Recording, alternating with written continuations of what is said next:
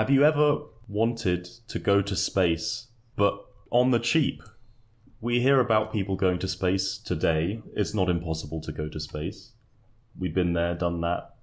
That's an old milestone.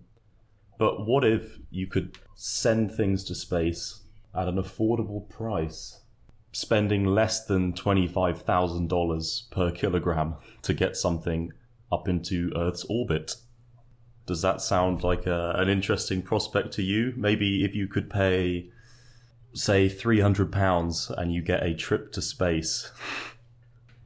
I mean, if someone came up to me and offered me a trip to space in exchange for 300 quid, I would feel compelled to take their offer very seriously. It's very tempting. Do you have a device that allows me to do that? I'm afraid not, and no one does. But the concept of a space elevator could bring us that reality one day, maybe. So today we're talking about space elevators, as you might have realized. And a space elevator is basically something that connects the surface of the Earth to space outside of the Earth's atmosphere in geostationary orbit or beyond. And the concept of this is such that you could, in effect, move things into space without having to spend a fortune and a load of energy trying to shoot everything out into space. If you had, say, a cable that was running from the surface of the Earth into space, you could run things up that cable into space and it would be much easier to do so. And when it's easier, it's cheaper. And when it's cheaper, you can do it more. And you can do loads more stuff in space. You might even be able to launch things into space because you can just drag them up and then launch them when they're outside the atmosphere. What do you think about space elevators? Well, it's very exciting how close we are for them being a reality, really. For a concept that was introduced in the 19th century by a Russian scientist called Konstantin Tsiolkovsky. It's a remarkably modern feeling idea. It's like something out of science fiction. You know, you literally get onto an elevator, not as you would normally understand an elevator perhaps, but in essence you would get onto an elevator and take a trip up to geostationary orbit in space. How, like, and to have a structure, to have one long cable that connects those 2 points, beginning and end, would be such an incredible achievement, and it would just look sci-fi in the skyline. I'm struggling to contain my excitement. Like, you know, we've spoken about the International Space Station before, and how cool. Sorry, not the International Space Station. The Hubble Space Telescope, although the International Space Station is also very cool and exciting. But we've spoken about the Hubble Space Telescope before, and how awesome that is in various aspects, but it's not visible to us normally. I mean, you can track where it is above the planet, and on a clear night or day try and spot it, and that has been done. But in general, it's up there, it's doing its job, it's doing its thing, but we don't really notice it day to day. We only see the pictures that it beams down. But a space elevator is something that you would physically see going up from the horizon into the sky beyond our line of sight, and you know that the other end is held in outer space somewhere. I mean, just the physical dimensions of it are a big part of why I'm very excited to talk about it. It was a bit rambling, I'm afraid, but I'm struggling to convey my excitement. Well, even the idea that the Russian scientist Konstantin came up with was inspired by the Eiffel Tower, because I presume he saw a huge structure and thought, that's pretty cool. Imagine if we built one that was 35,786 kilometers tall. And you have to respect that. Then, yeah, well, you could put things into space from there. So that concept is now described as a compression structure, that idea of a space elevator. And that means that you've built, basically, when you build a building upwards, you need the building to be able to withstand the weight at every point below.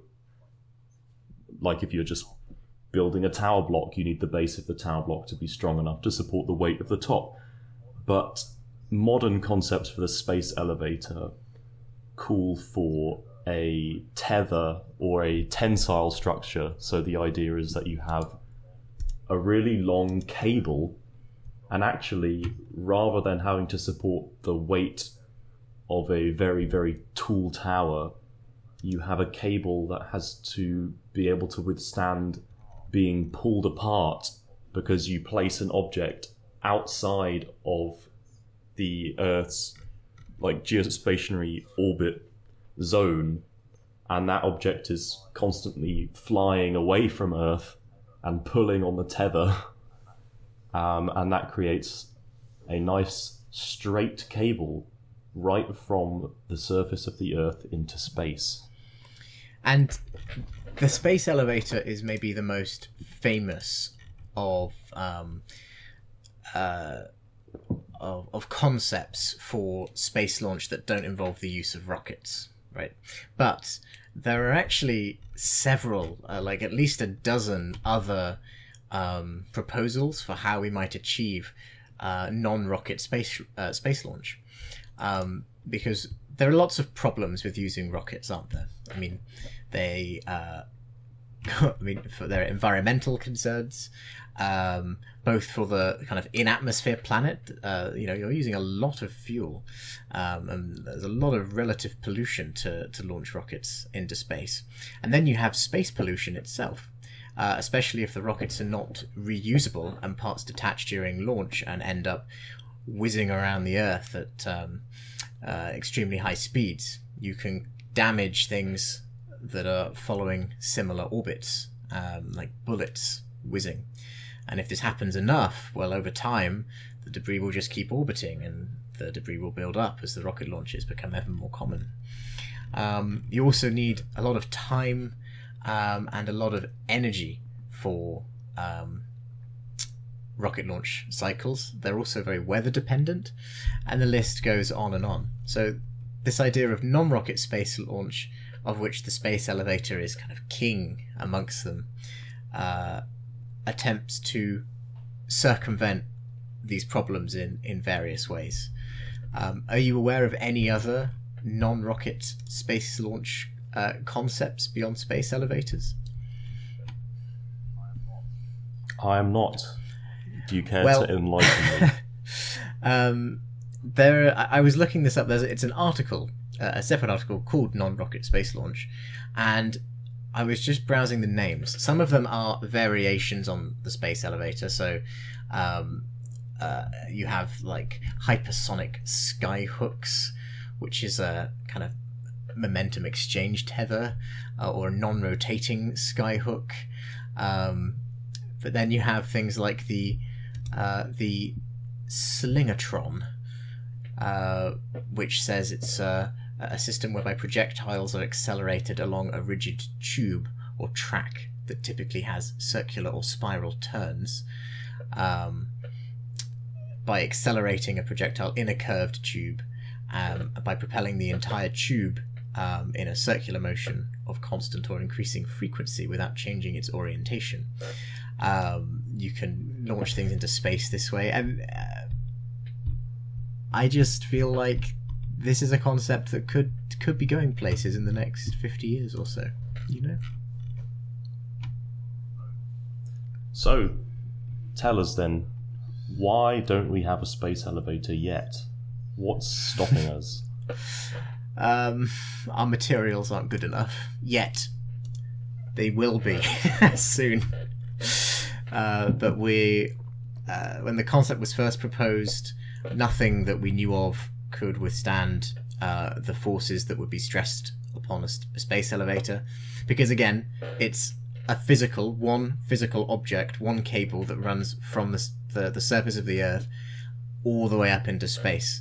and so it's got to have a lot of stresses on it, and nothing available at the time. I think even things like diamond aren't suitable for a construct of that scale. We do have materials that could make space elevators in orbital bodies that have weaker gravity, so like the Moon or Mars. Materials like modern day Kevlar are probably strong enough for space elevators from one of those bodies, but for the Earth, with its slightly stronger gravitational pull, the best bet is normally cited as carbon nanotubes. But the difficulty with carbon nanotubes is that we haven't been able to make anything long enough without accumulating flaws in the molecular structure of the tubes that would compound themselves at scale and lead to collapse and failure.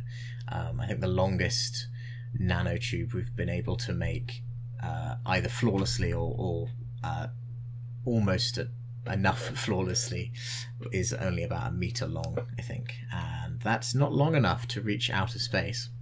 Yeah, the longest perfect carbon nanotube is not longer than 1 meter, and we probably want a perfect one so it doesn't snap in the imperfect place. Yeah. Here's a question for you. Why don't we see more space elevators in science fiction? Because although I said it sounds like something out of science fiction, I can't actually recall many examples, especially visual examples in film or TV, of space elevators being used. Do you think it would look ridiculous if you saw in the background, in the skybox, a black straight line that just goes up into the sky out of sight? Do you think there'd be like a problem with your television? I think there are. I mean, if it's science fiction, there are ways you can depict it that could make it look cool. I think the conflict is that it's hard to. I would think it could be difficult to envision one that looks very cool and looks realistic, because I'm not sure how thick this proposed space elevator cable would have to be, but it goes very, very high up, so how much of it would you actually be able to see at a distance? I don't know. But in terms of why isn't it in fiction more, I mean, you could certainly conceive of just imagine a cable very thick or a huge tower all the way into space. That could look pretty cool. And I don't know why it's not in more stuff. I imagine it's in more than is mentioned on the Wikipedia page in terms of like. So I'll mention what's on the Wikipedia page, but it's also in. I've seen it pop up in video games. Like, I don't know if you've heard of the game Satisfactory. I haven't.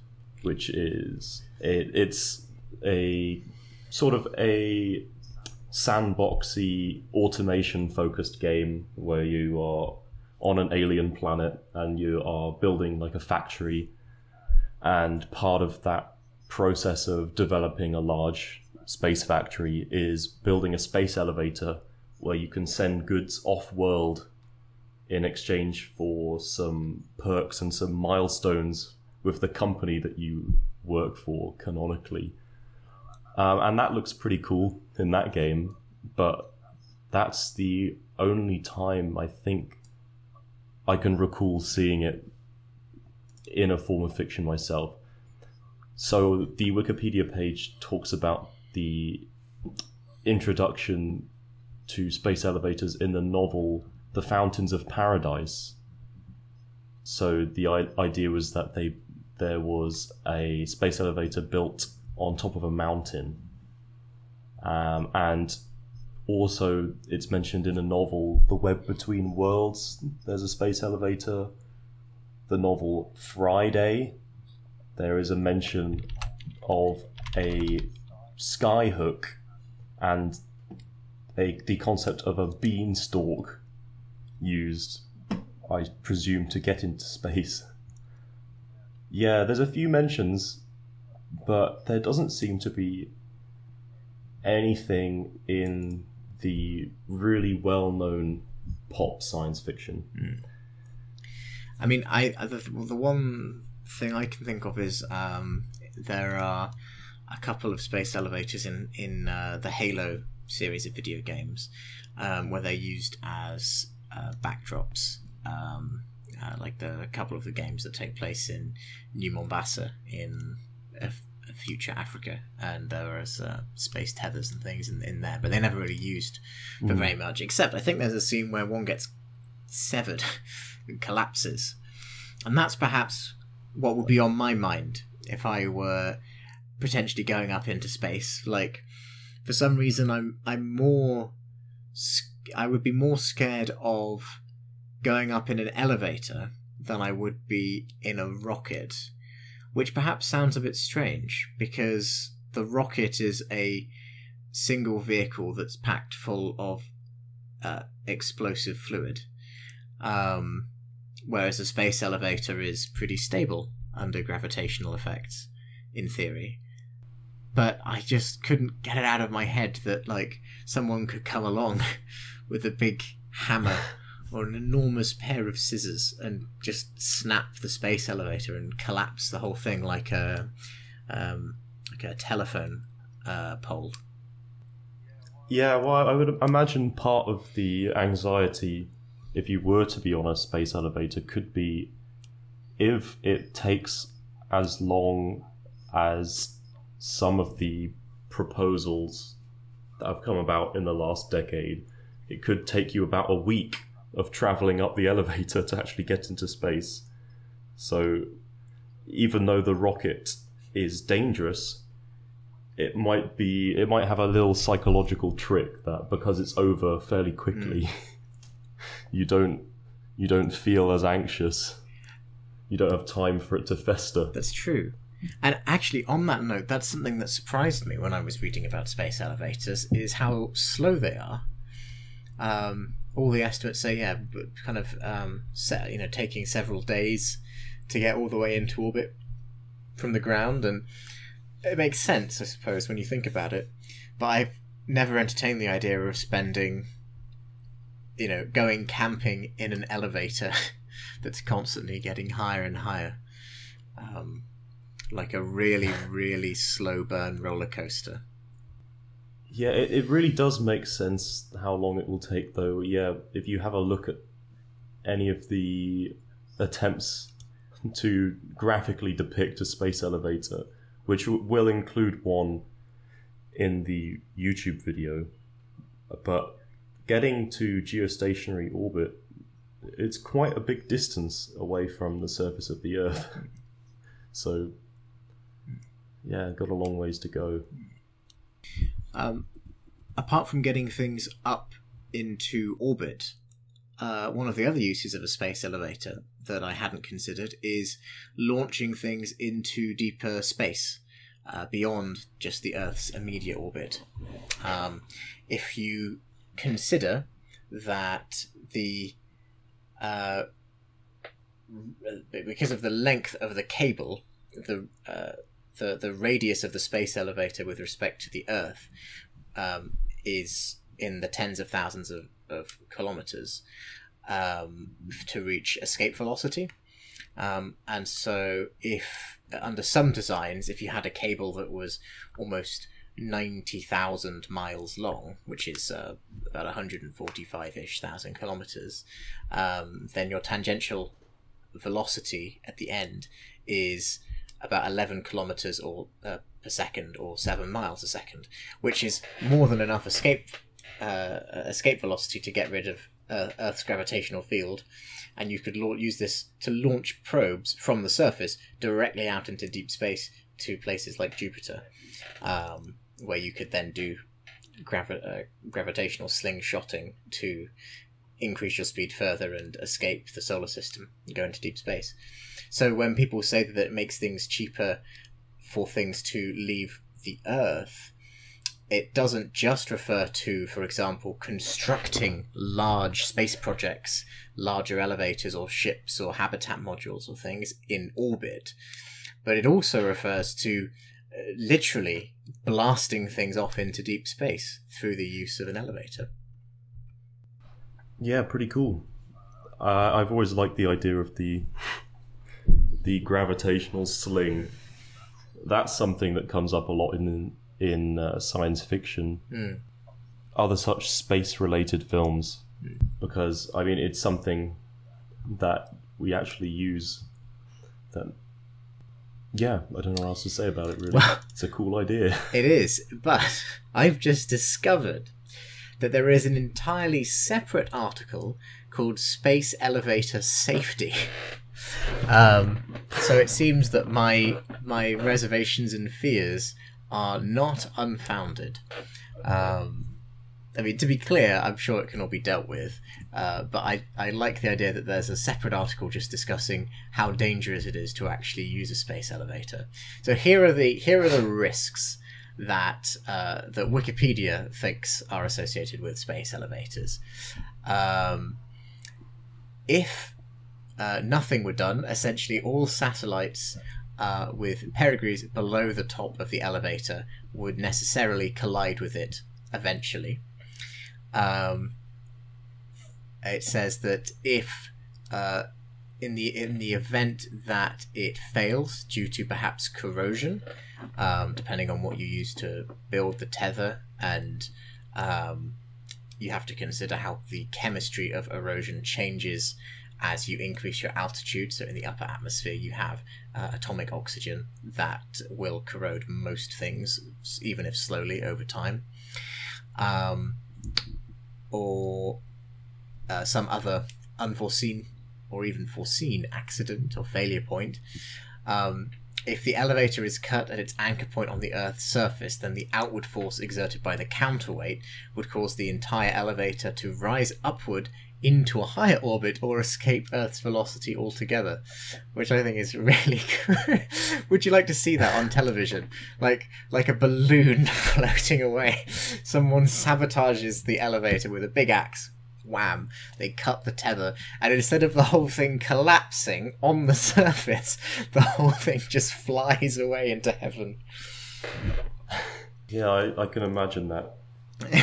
Some okay, with some unexpected observers on their way up the elevator, witnessing Earth start to disappear much quicker.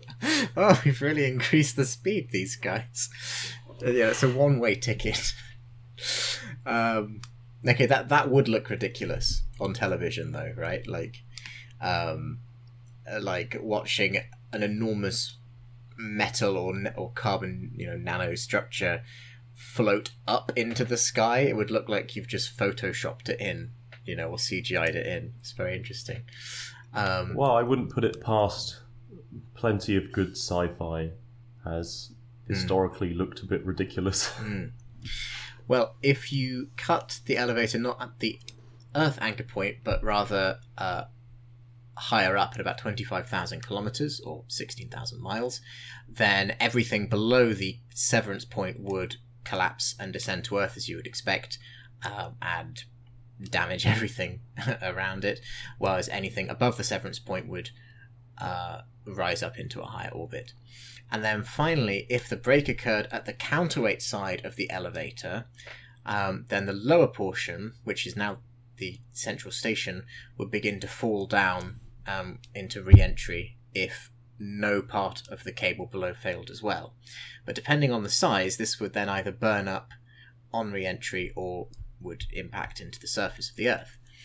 A mechanism to immediately sever the cable below the station would prevent re-entry of the station and instead result in its continuation into a high and slightly modified orbit.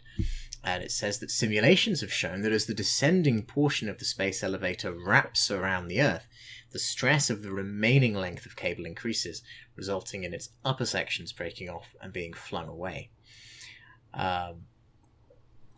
So even a question as intuitive as what happens if I cut it has at least 3 different answers depending on where you cut it and what safety things you have in place. So I actually propose that the article on space elevator safety is almost as interesting as the article on the space elevator itself. Yeah, I was thinking with building something so large and revolutionary, you're going to have to expect to deal with a lot of things going wrong. But if the initial technology is so on the brink of what is technologically possible when it is built, it's going to be quite difficult to solve unforeseen problems. I mean, historically, we've had plenty of rockets go wrong or blow up or catch fire. But if the thing that goes wrong costs many, many billions of pounds to attempt one time, I can imagine the costs in the event that stuff keeps going wrong becoming a bit of a barrier. I don't really know what people would do. You know, what if NASA had started building one and then it turned out it was going to cost 3 times as much as the massive initial price? I mean, that just sounds like your average NASA project, to be honest. Yeah. I mean, I love NASA, but everything runs over budget all the time. It's kind of unavoidable. Yeah. There's probably... I guess the purpose of this, though, is the investment, because you save so much money putting things in deep space if you actually get it working. Yeah, for sure. Okay, so in the final couple of minutes, let me pin you down for an opinion and a prediction from your good self. What do you think humanity will accomplish first? Do you think we will put a human being on Mars first, or do you think we will construct or begin construction of a space elevator first? I feel like begin construction is kind of a weird one, because I could imagine construction on something like that technically beginning well before we actually have the technology to finish it. But I would predict...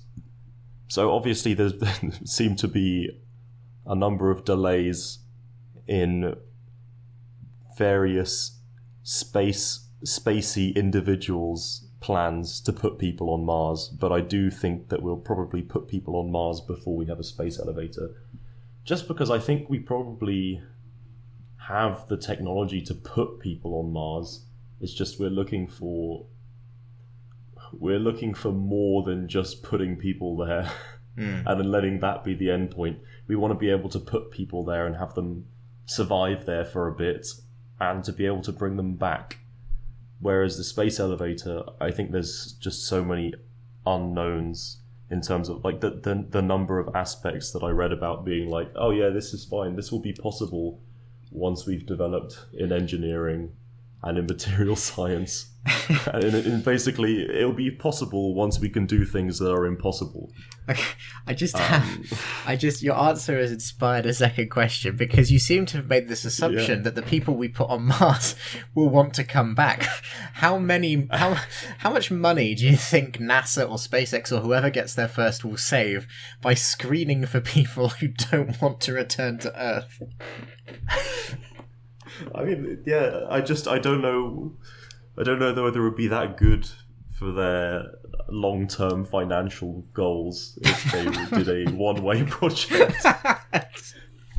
I don't know. I think they'd find suitable people. Tempting. If I was to give an optimistic, what I think is an optimistic guess as to when we would get a space elevator, if we get one, would be, I think we'd be lucky to get one by 2100, honestly. I really don't see one coming soon. Because of something of this scale, it's pretty classic. I mean, even if we wanted to build a new rail line with available technology, it's going to take a decade longer than planned.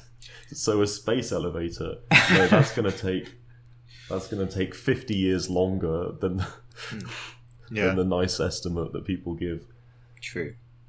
Closer than you might first think, but not as close as putting a person on Mars. Yeah.